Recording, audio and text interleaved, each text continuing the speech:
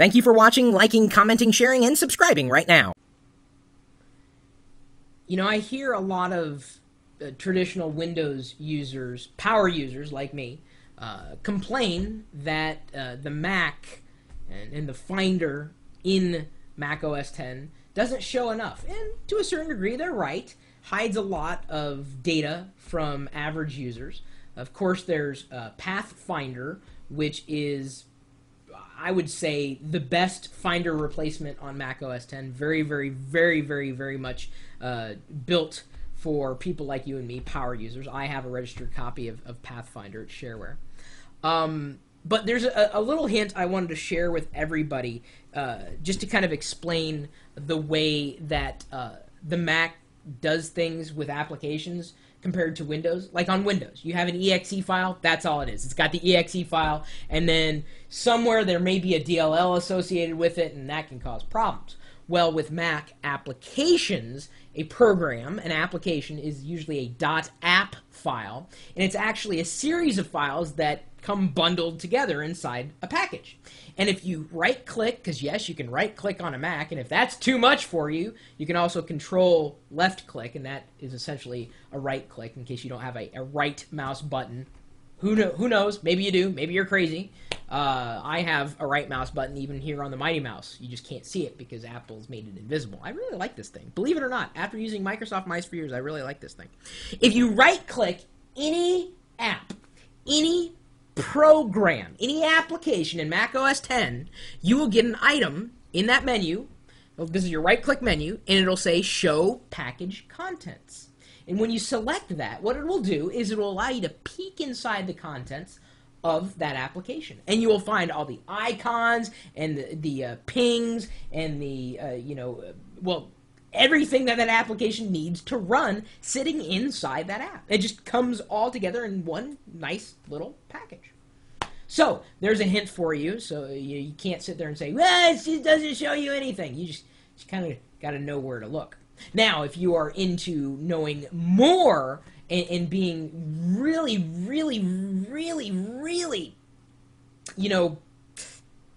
geeky, I guess, you can install something called Finder Pop.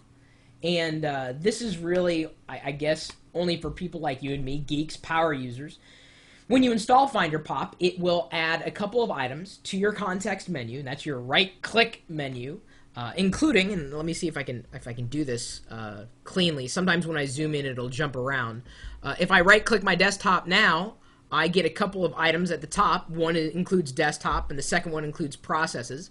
This is Finder Pop. It adds these items. So now, with Finder Pop installed, and by the way, it's freeware from finderpop.com, I can get a list of running processes at any given time, simply by, right-clicking the desktop and going to processes. In fact, I can reveal that particular process in the Finder, its location on my hard drive, by clicking the command button or holding on to it. The cursor turns into a little magnifying glass. I can also get information about that particular object by holding on to Option in Command, and it pops up like the kind. It's a folder, created, modified permissions, detailed information.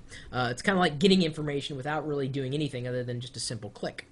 And if I want, I could click on an app in the Finder and look and browse its contents, without necessarily, viewing the contents. Much like I get the cascading menu automatically, I could do the same thing now with a Finder Pop extension installed for any other application. It just makes it easier to get to the information. That's all. I mean, it's not going to do anything really new or different for you other than doing this.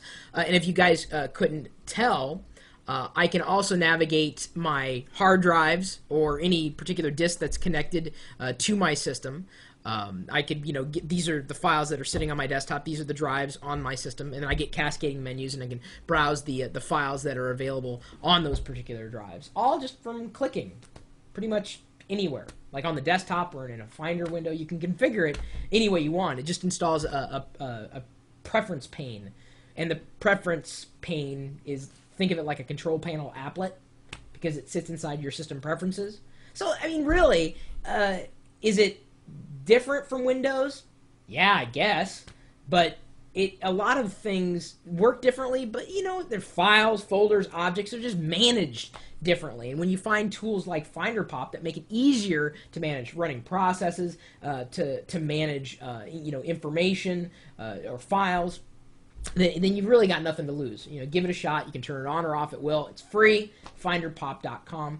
I also want to ask if you guys know of, well, equivalent shell extensions for Windows.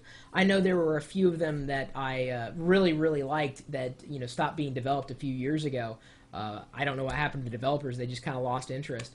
Quite a few useful shell extensions actually are still available for Windows that can enhance the file management experience within Explorer. But not since Norton Commander have I really liked an Explorer replacement. And I tried them all. I did. I tried them all. Just either they were designed very poorly or they just didn't have, you know, very good performance.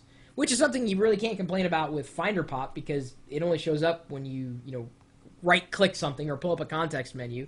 So there's really nothing running necessarily unless you need to see it, kind of thing. You know, it's running in the background, obviously, because it's got to know when to pop up. But anyway, my email address is chris@pirillo.com. If you know of any other extensions that can enhance the experience for OS X, Windows, Linux, let me know.